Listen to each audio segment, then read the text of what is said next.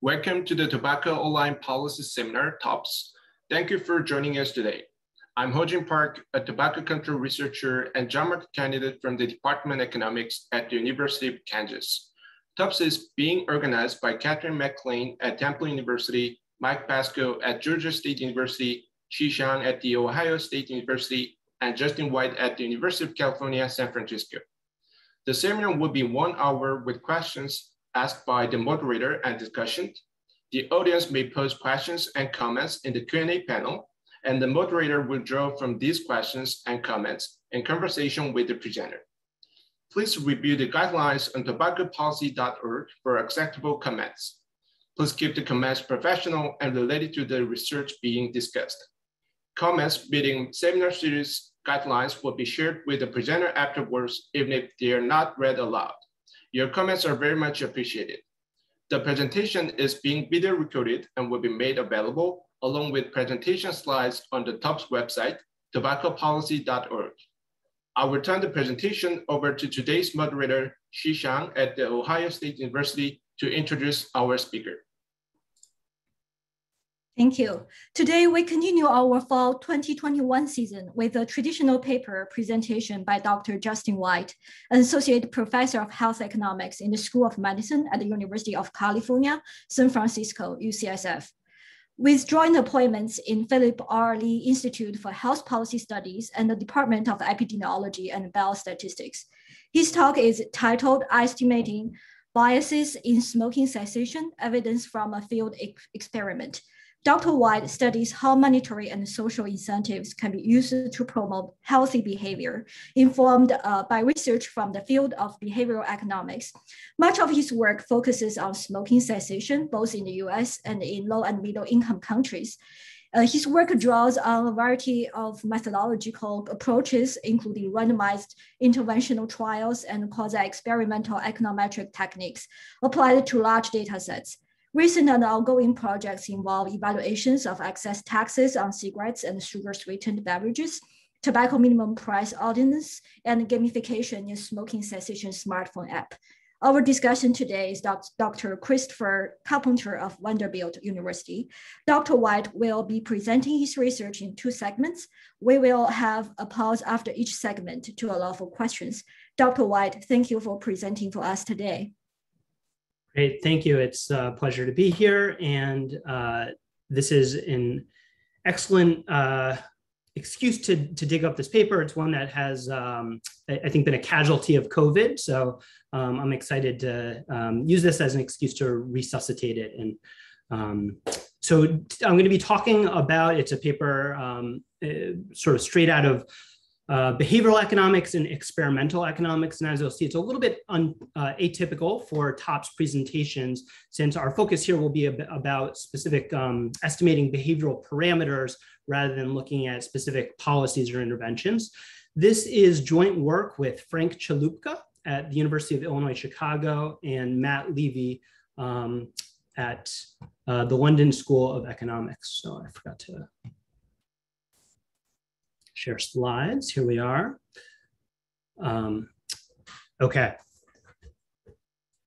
So, give me 1 second. Okay, so funding for the study was from the National Institute on Drug Abuse, NIDA, and we're really grateful for their support of this study. This content is not does not represent their views. It is solely our responsibility. I have no other competing interests to disclose. My co-authors and I have never received funding from the tobacco nicotine industries. This experiment was pre-registered in the AEA RCT registry, and so that's for social science studies, and it was approved by the IRB at the University of Illinois, Chicago. So I'm going to start with an introduction and a bit on the experimental design. Justin, sorry for interrupting. I don't think your slides are advancing. So okay, I appreciate you letting me know. Let me try to see if I can do this again. Okay. Okay. Let me stop sharing and I will start sharing again.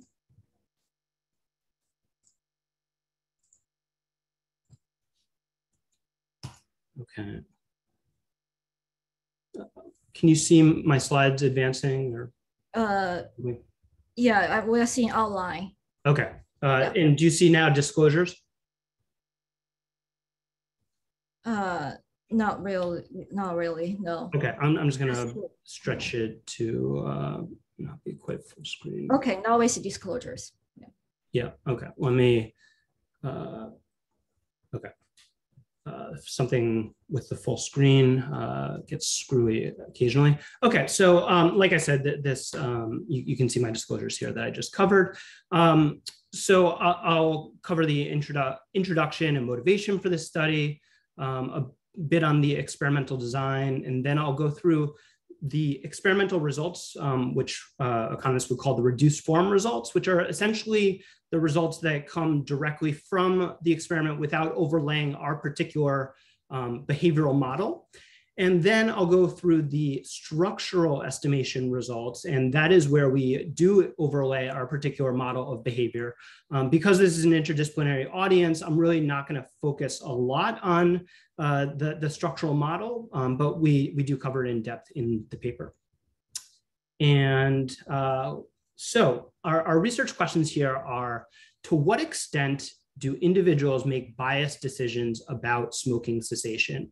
And here we're using a particular notion of biases to have to do with the decisions or beliefs that individuals hold that might deviate from what a rational agent might do or believe.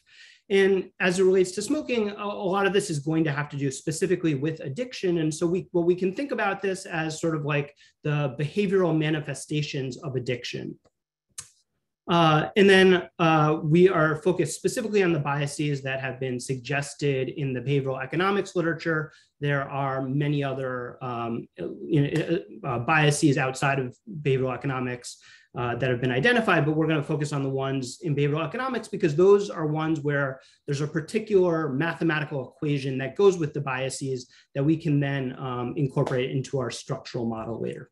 And then the second question is, what do these biases imply for the welfare or pleasure of individuals who smoke? And so we're going to try to determine the value of the loss in welfare due to biased smoking decisions to the extent that we find them. And we're going to present those in terms of utility as well as in terms of money. So why would we want to know this? There are a few different reasons. So the first is as an input into a regulatory impact analysis, or RIA, or cost benefit analysis of tobacco policies. In the US, federal agencies, including the FDA, are required to assess the costs and benefits of major regulatory actions and to select the one that has the greatest net benefit. And so deciding sort of what the costs and benefits are very important for regulatory decisions.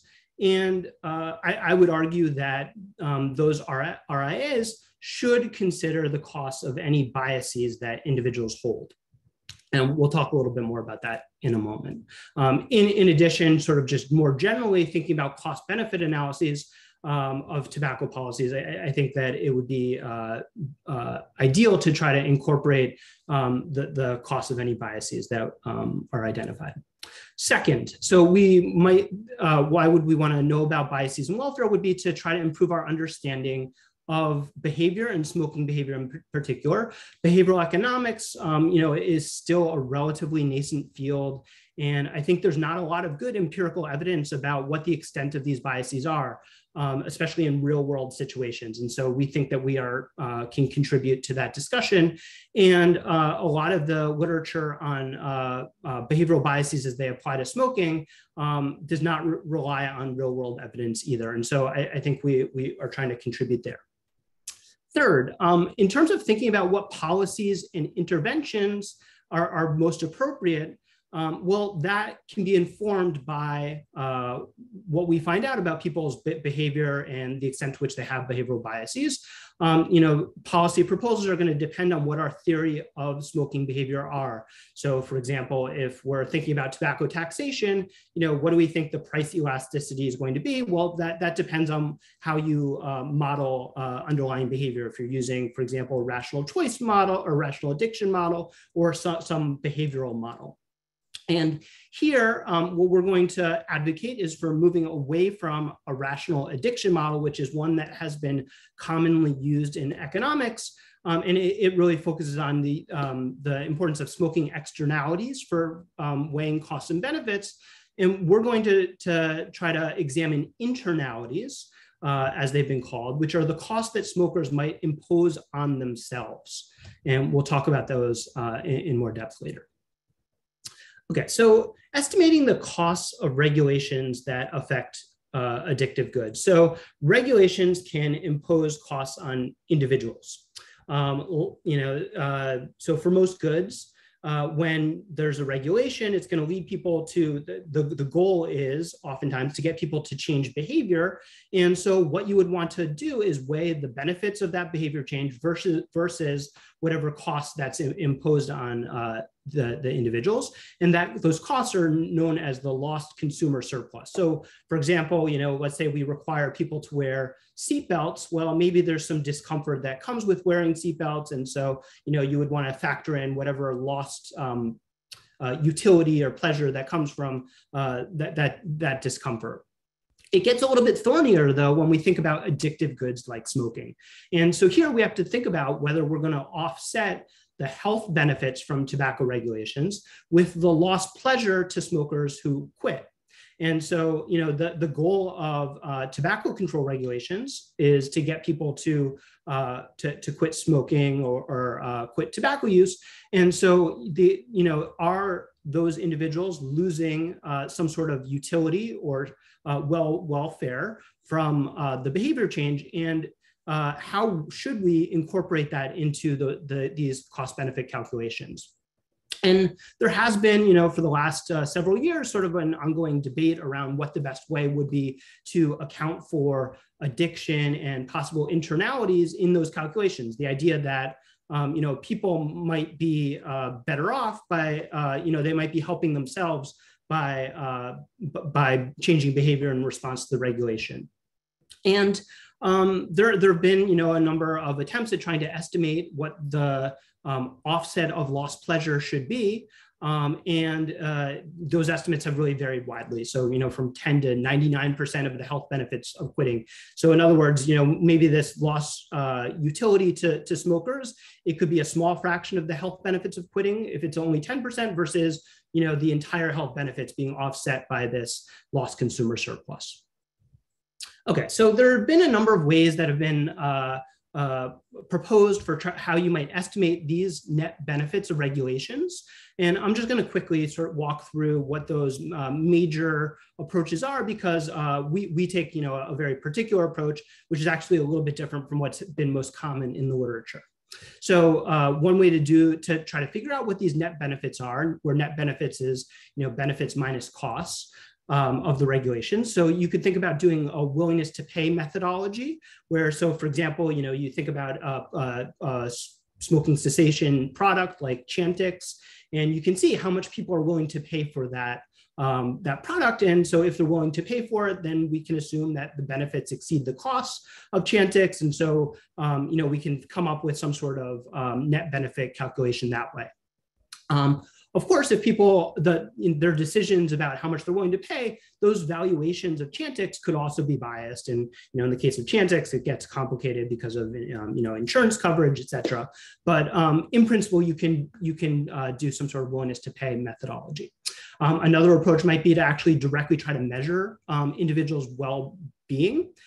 So, you could think about ecological momentary assessments or some other way to try to actually measure people's, happiness and how they respond to different regulations, or,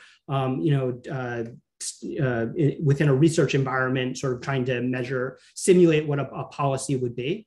that there's a bit of a challenge there that it's hard to map actually this subjective well-being scales onto utility because it really depends a little bit on on how the measurement takes place. The most common way that this has been done is what's called the rational benchmark approach. So the idea here is that you define some rational group of smokers. So for example, people who have a lot of education, or people who, according to a Fagerstrom test of nicotine dependence, are shown to be less addicted. And we're going to assume that those people are quote unquote rational. And so then we can compare those rational smokers and how they behave versus the behavior of other groups of smokers. So for example, non-college educated or highly addicted smokers. And then you can sort of infer what the net benefits of regulations might be by comparing those two groups. Okay. So there's been a lot of evidence that using the rational benchmark approach, and I think that's really been helpful for advancing the field. We are going to take what's called a structural approach. And so what this does is it's going to start with a very specific behavioral model, and I'll talk about that, what that is later, and then choosing values of trying to identify what those deep structural behavioral parameters are. So for example, for these behavioral biases, and try to input that into our model to come up with calculations of welfare. So this is really challenging because, there are a lot of assumptions that have to go into this structural model. And oftentimes it's not clear exactly what the right assumptions are. And typically what's been done is that this has been based on calibration exercises where, for example, researchers would assume, let's say that somebody has this bias of this extent, what does that imply for welfare? And that's a useful exercise, but it doesn't tell us exactly what those parameters should be and whether that assumed bias, extent of bias is accurate. Okay, so what we're going to do here is we're going to run a randomized field experiment that's going to try to obtain the structural estimates for 3 key biases that have been identified in the behavioral economics literature that might afflict smokers. Present bias preferences, naive beliefs regarding present bias, projection bias beliefs over future abstinence. And I'll explain each of these in turn in a moment. And all 3 of these really depart from rationality and rational choice and the rational addiction model. And what we would argue is an advantage of our approach is that we're going to use this randomized experiment to try to measure these parameters, these biases, and that's going to minimize the need that we're going to have to make arbitrary assumptions when we're estimating our structural model. So we still are going to have to make some assumptions, but hopefully there are going to be fewer of those than we otherwise would need to make. Okay, so going through each of these 3 biases, the first one is called present bias preferences, and this is the one that I think has received the most attention in the literature. And I think colloquially, we can think of this as imperfect self-control. The idea as it applies to smoking might be that smokers would overweight the immediate pleasure from satisfying a craving or avoiding withdrawal symptoms at the expense of future health and financial benefits. This is all about the way people weigh consequences now versus the future. So the immediate discomfort from trying to quit versus the long-term benefits. It's all about that time trade-off. And this idea of present bias is very closely associated with delayed discounting that has been studied extensively in psychology. So the way that behavioral economists have modeled present bias is by breaking up utility, so people's welfare function. So you have basically what's your utility now versus what's your utility in the future, and everything that hits in the future we're going to discount it by some amount beta. So the idea is that we care less about what happens in the future, we really care about what happens now. And so if beta equals 1, in other words, we're not going to discount future utility at all, then we would say that people are time consistent and they're not present biased. If beta is less than 1, meaning that we are going to discount the future, then we're going to discount by a factor of whatever beta is, that means people are going to be time inconsistent or present biased. And there's a lot of suggestive evidence that points to present bias, both in the context of smoking as well as other behaviors. And so some of the key evidence here has been the use of pre-commitment. So the idea is that people, for example, would be willing to say sign a contract that's going to commit them to quitting. As well as there's been a number of studies that have tried to directly measure people's time preferences or discount rates, and those do tend to be consistent with the idea that people might be present biased. Okay, the second bias that we're going to be talking about is naive beliefs about present bias. So this is very, very closely associated with the first bias, but instead of whether people actually have self-control problems, is what do people believe about their self-control problems, and that individuals might differ in how aware they are of their future self-control. So if people are sophisticated about their self-control problems or their degree of self-control, then they're fully self-aware and they're able to make good decisions about potential issues with self-control. So for example, somebody might have, they might recognize that they have issues with how much they're smoking, and they're smoking more than they want to. But if they're sophisticated, they might look for ways to sort of ration the amount that they're smoking. There's been some studies that, for example, people might try to buy packs of cigarettes instead of cartons in order to prevent splurging. That's one example where sophisticates would be responding to the fact that they're aware that they might have self-control problems. Whereas naïves, people who are naive about their present bias or self-control, they don't recognize that, they recognize that they have self-control problems oftentimes, but they underestimate the extent to which they do. And it's going to be especially when people are somewhat naive about their self-control that they're going to fail to correct the problem because they don't recognize that they have it. And so, for example, people might delay a quit attempt today because they might expect, they recognize, today I really want to smoke and I don't want to deal with the discomfort of withdrawal symptoms, but I think I'm going to do it tomorrow. And then tomorrow comes around and then they push it off to the day after, et cetera. And so that delay is sort of very characteristic of naive behavior. So there is a bunch of evidence that's suggestive of naivete as well. There's a lot of survey evidence that smokers have widespread regret about having started smoking. There's also an indication that people have very high relapse rates, which is also indicative of this problem. And in terms of how this gets modeled is that you can think of beta tilde being a belief about what your beta is. So the tilde is meant to note that it's beliefs about future self-control. And in the case of this model, if people are naive, then beta tilde is going to be less than beta. If people are sophisticated, then beta tilde is, if you're fully sophisticated, then your beta tilde is going to equal your beta. You recognize, you're fully aware of what your beta is.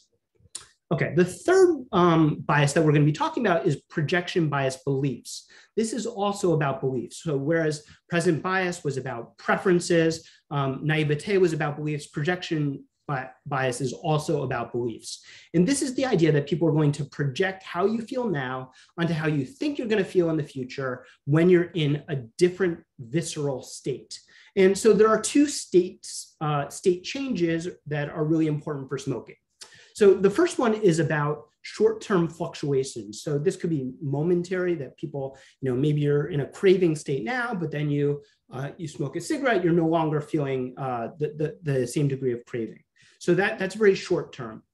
And when you're in a low craving state, you might fail to anticipate how you're going to feel when you're in a high craving state. So for example, you might overestimate what your future willingness would be to abstain when you're not craving. Whereas then when you are really in a high craving state, all of a sudden you're no longer willing to sort of deal with that discomfort. And so again, there's this sort of gap between what your beliefs are about how you'll behave when you're not craving versus when you are. The second flavor for smoking is that there's this longer term transition from being addicted to not addicted. That's the second state change that we're going to think about. And so in an addicted state, you might fail to predict how your preferences are going to change once you're no longer addicted. So in particular, when you are addicted, you might underestimate what those benefits would be to quitting, because maybe you're magnifying the extent to which there might be that discomfort of having to go through withdrawal in cravings. And that might lead you to underestimate your subsequent willingness to abstain from smoking. You might not even try to quit because you fail to appreciate sort of what the benefits of quitting might be. And this is actually what we're going to focus on. So our experiment is designed to really get at this number 2, this state change from people being addicted to not addicted. And so we're going to embed in our experiment a smoking cessation intervention that's going to induce a change in addiction state. Okay, so to preview our findings, so we find that smokers substantially overestimate their future abstinence. 100% of our sample is present biased, and we find that there's an average beta of 0.67. So again, that's discounting future utility relative to now by a factor of 0.67. Subjects are partially aware of their present bias, and we refer to it in the paper as being within a partially sophisticated range. So people actually are somewhat self-aware, but there's still a gap between, they're not fully aware of their present bias. And we do also look at heterogeneity in the biases, and I'm not really going to have a chance to go into that, but we do find some interesting patterns there. Our abstinence intervention does increase the likelihood of future abstinence. And so that means that we are pushing people out of their addicted state. But on average, even though this intervention is going to increase abstinence, before the intervention, the subjects don't anticipate that the treatment is going to work. So in other words, they are highly projection biased about this intervention and about the benefits of quitting.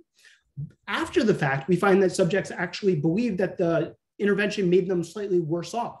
So people don't, even though the intervention makes them, improves their utility, they don't actually appreciate the fact that it did after the fact, which is really not consistent with simple projection bias.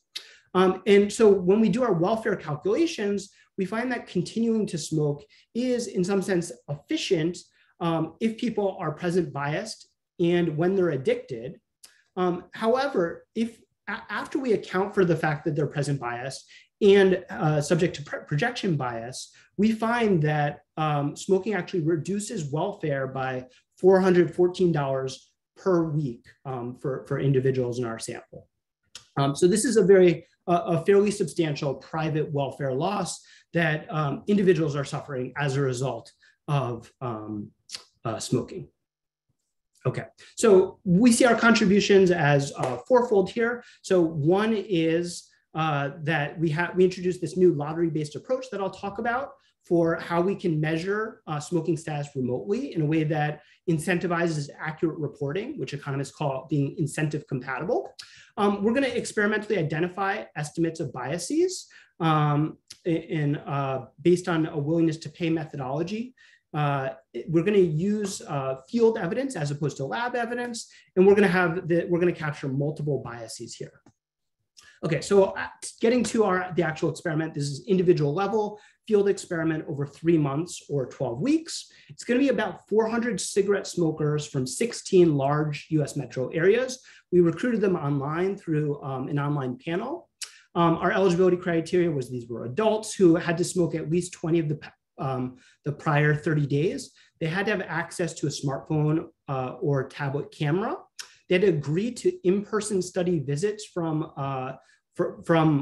study personnel, and they had to verify themselves as being a smoker using a saliva cotinine test. And I'll talk about how we did that. We do not screen on quit expectations. So, something like 40% of our sample did not want to quit smoking within the next year. So we do think that these results will apply sort of fairly broadly to a broad group of smokers. You can see here, these are the 16 metro areas that we targeted. They're all large metro areas. it's important to recognize that there are actually multiple randomizations going on in the study. It's very easy to get lost in the fact that we have what's called the treated group, but there are actually three important randomizations that are going on. So the first is that we are going to ask people to make predictions and valuations about future abstinence incentives. So in other words, what if we offer you a certain amount of money to quit in the future, what do you predict your likelihood would be to quit smoking, and how valuable would those incentives be to you? And so we do 3 sessions at baseline, end of month 1, end of month 2, and we're going to randomize the incentive amount from $10 to $400, and we're going to randomize the week in which that occurs. We're also going to actually subsequently offer real incentives to abstain from smoking. So that people are going to get 1 per person in month 1, 1 per person in month 3, and then we're going to randomize again the incentive amount in the week. And then there's going to be this month 2 intervention where we actually try to nudge people out of an addicted state, where we again try to offer people money for abstaining during that month 2. And that's going to be every week for the treated group.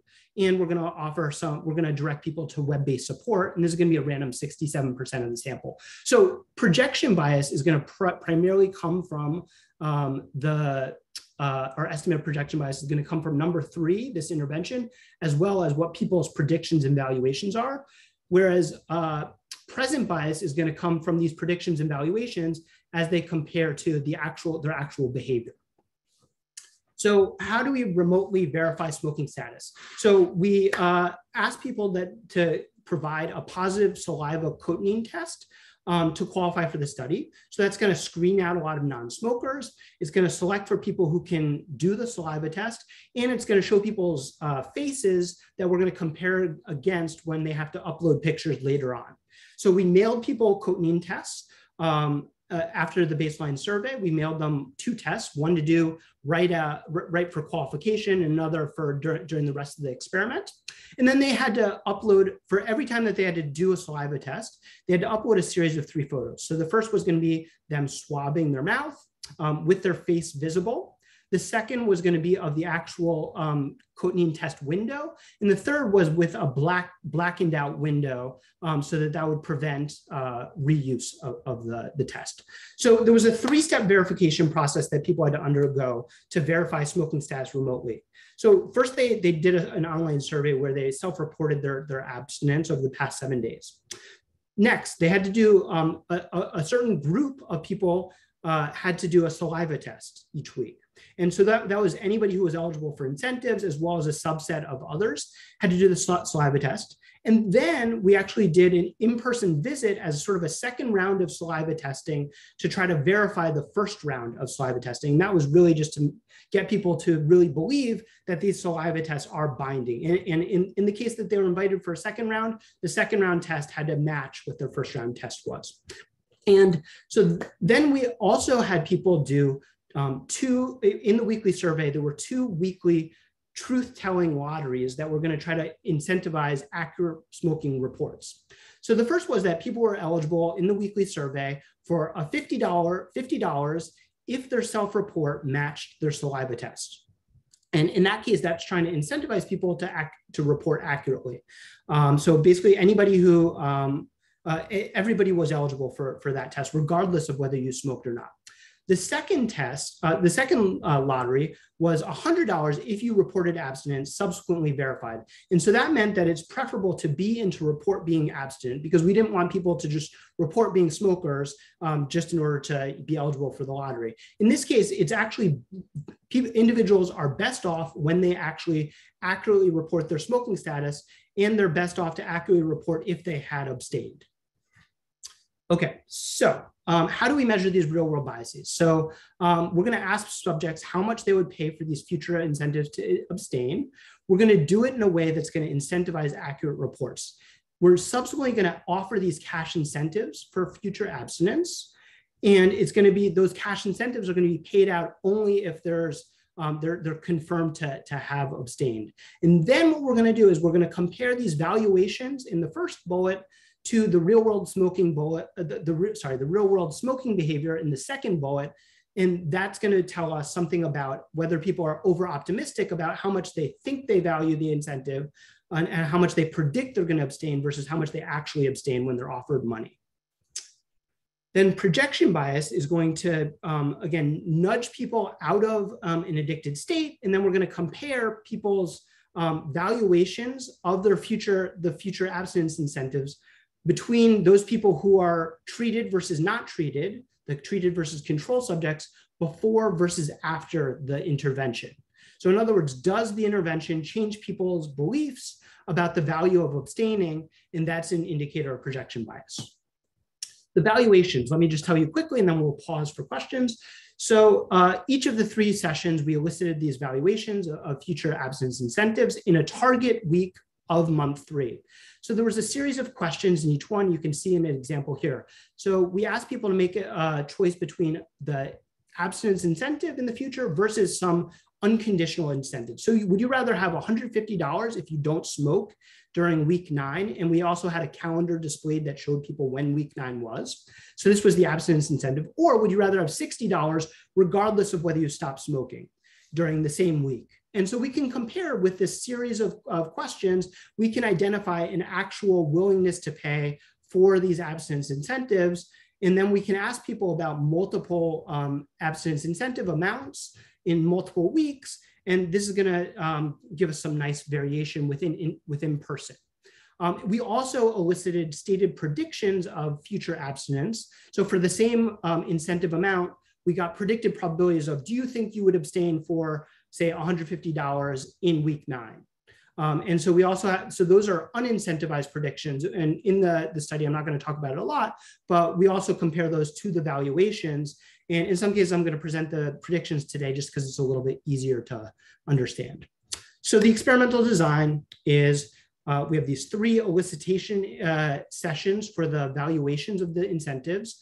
We offer incentives in week 1 week in month 1, 1 week in month 3, and then the intervention is going to occur in month 2, weekly for the treated group. Okay, so let me pause here for questions. Great. Is this where I jump in, Justin? Please do. Yes. Okay, so Justin and C, please just stop me. I have lots of questions, but I know that you haven't got to results yet, so stop me at any time. So Justin, thank you. This is a really thoughtful presentation, and I think the paper is really interesting. I have some questions, I think, about how the actual experiment and the testing happens. So you showed the picture of this woman with the thing in her mouth, and then you have to submit 3 pictures. But how do I know that the actual second picture is the same swab that is in her mouth in the first picture? So we compare pictures across different, so I mean, essentially we don't know for sure. So for example, if people took multiple pictures of the same test, then we wouldn't be able to really know for sure. But we did compare pictures across different saliva tests. And so if they uploaded the identical photo, we basically tossed it out. So we also did ask people to black it out to try to ensure that they wouldn't reuse a test. But if people sort of smudged it out, and if they took with a lot of effort, that could be possible, and people could have gamed the test. For other reasons, we don't think that happened extensively, but it could have happened, sort of in small amounts. Great. I don't know enough about cotinine. Are e-cigarettes, would that be picked up in these swabs? Yeah, so both nicotine replacement therapy and e-cigarettes would have triggered a positive test. So something I should have mentioned but didn't is that if people, we also asked people in the weekly survey, did you use NRT or did you use e-cigarettes? We told people at the start of the study that they were allowed to use these products. If they reported using those products, we gave them the incentive anyway. We did also look at whether people sort of show evidence of learning that they could sort of game the system in this way. And we don't find that people are a big increase in that people are increasing this over time, or that a lot of people are reporting this more than they reported at baseline. So I think I have a question about intensive margin as opposed to extensive margin. So what if your cotinine level went down? I think it's related to the e-cigarette question, which is aren't there multiple ways that we can think of good outcomes for health here? And the abstinence really focuses only on this fairly extreme measure. Am I thinking about that right? Yeah, definitely. So in part, I think the issue about getting people to exit an addicted state, I think we do care about smoking cessation explicitly there. We could think about, if people are reducing their, the number of cigarettes that they're smoking, that could provide health benefits, for example. It gets a little bit trickier there, and the codeine test doesn't allow us, at least the one that we used, didn't allow us to sort of detect those changes. We could rely on the self-reports, but for those reasons, we focus just on smoking cessation. What calendar time did you do this experiment? So it's 12 weeks. The main focus is going to be on the 4 weeks in month 3. Sorry, what year was it? So I think this happened in 2018. So this is actually quite old, again, as a casualty of the pandemic. I was just wondering if you could comment on, like, were there major things, what was going on in the broader policy environment that may have interacted with any of these biases you might be concerned about? It's related to a question of, like, when I look at the distribution of cities, like, there's quite different tax rates across those cities, et cetera, which may have implications for their willingness to pay for certain types of things. Have you thought about exploiting that variation or at all? So in a lot of our models, we're going to be using individual fixed effects that are going to sort of like wipe away the influences of these sort of environmental factors. So we're basically like looking at changes within the same person over time in their behavior. It's also a fairly short study period of 3 months. And so there's not, I think to my knowledge, like during this time period, there weren't like major policy changes that were happening during our intervention period. It is something that we can go back to reassess. But I think for those reasons, I think it's interesting to think about, and you could imagine sort of doing some interesting subgroup analyses, but we haven't done that so far. And then I'll stop and let you get to the results, and I'll have more questions later. Thanks. Thank you. See, should I keep going? Yeah, please. Okay, I'm way behind time, so I'll try to move somewhat quickly here. Okay, so I'm going to talk about the reduced form analysis. Again, this is without overlaying our particular structural model onto the data, just sort of like what did the data show? And so there are 3 key hypotheses I'm going to focus on here. So the first is in the treatment month, did it increase abstinence in the treated versus controls? And I've already argued that that's really important for measuring projection bias. The second thing that we want to look at is are subjects over-optimistic about their willingness to abstain in a future week relative to what we actually observe their abstinence to be? So basically, what's the difference between people's predictions versus their actual behavior? Third, do subjects mispredict the effect that the cessation intervention, that month 2 intervention, is going to have on their willingness to subsequently stay abstinent? And for that, we're going to look at the double difference in predictions before versus after treatment for the treated and control group. And so basically, did the treatment change people's predictions about the value of abstaining? That's the idea. Okay, so baseline characteristics. Again, there's about 400 smokers. We end up getting mostly women. Our age range is a little bit more compressed than the national, what you'll find in a national sample. 75% were non-Hispanic white, 13% were non-Hispanic Black. It's I think somewhat more higher income sample. And I think that's consistent, but the age and the income are sort of consistent with the fact that this is an online sample and people had to have access to a smartphone. Mean cigarettes per day was about 15 at baseline. 56% were nicotine dependent according to a Fagerstrom test, and about a third were planning to quit within the next 6 months. E-cigarette use was fairly low. There were some dual users, and it was about 26% overall.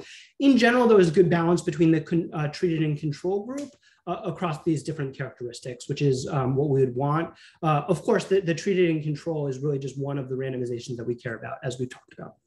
Okay, so jumping into our results. So here I'm showing you the proportion that would abstain, that do abstain based on their predictions about abstinence or their actual abstinence behavior by incentive level. So so in other words, this is the incentive level going from zero, no incentives up to $400, and the green data series is their actual behavior. So for example, 10% of people actually abstained when there was no incentive.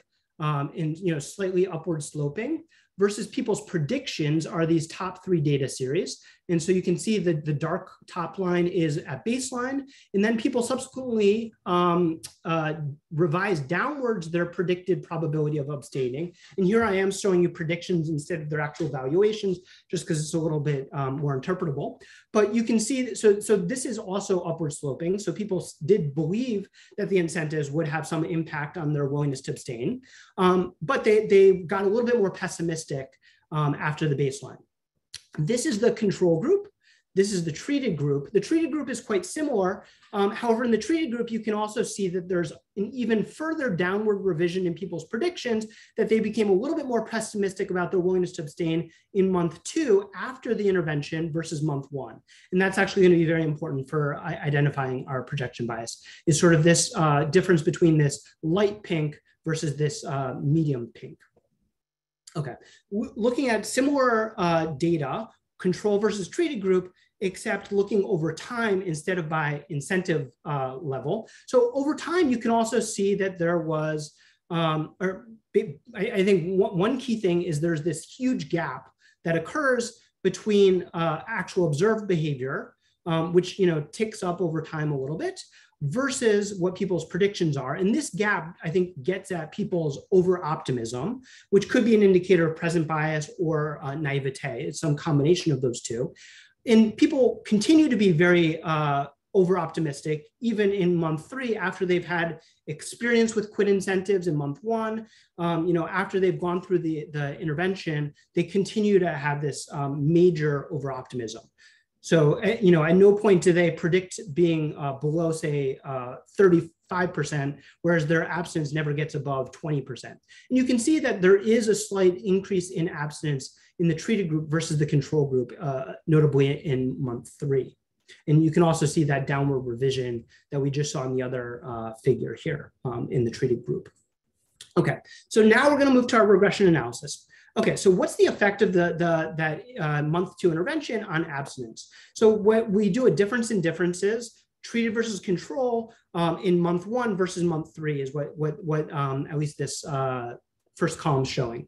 And this indicates that there's a 5.8 percentage point increase in abstinence as a result of the intervention. So that's good news. That means that the intervention worked for at least some of our participants. And this implies that the treated group is relatively less addicted, at least a subset of them are going to be less addicted following the treatment month relative to the control group. So that's what we want.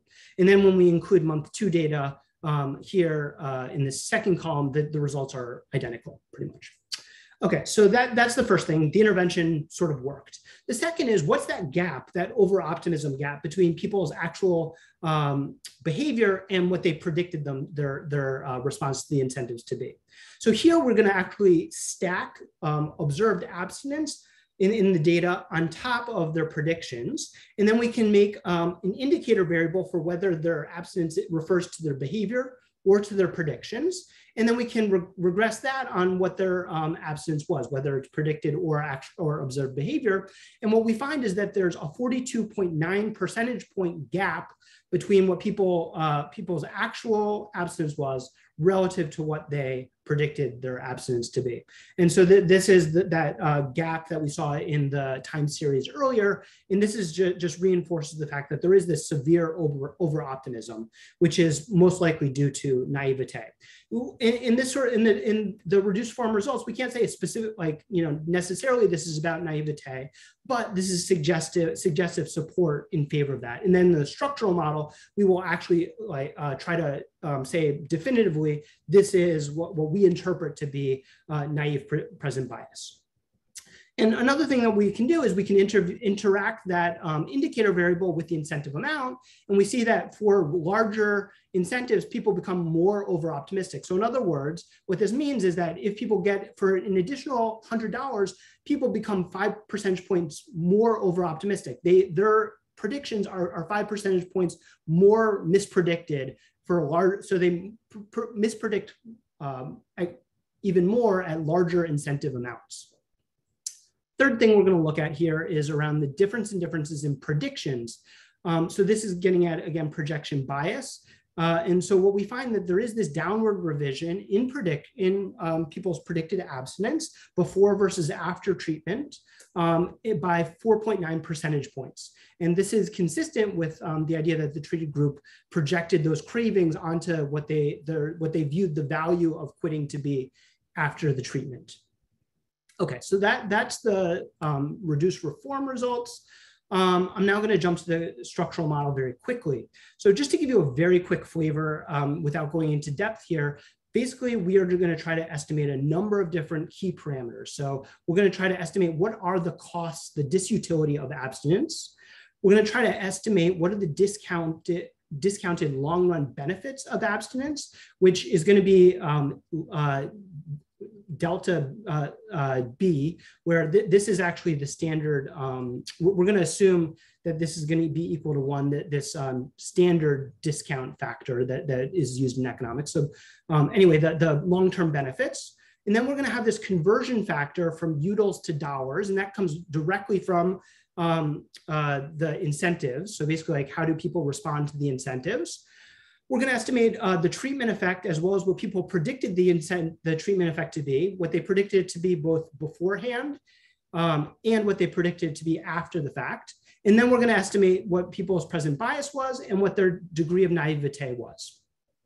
So you can see here, for example, how these combine in some sort of utility function for those who are more familiar with what this looks like. But basically, the utility of abstinence for the treated group after the treatment month would be this eta factor, which is the treatment effect, plus beta delta B.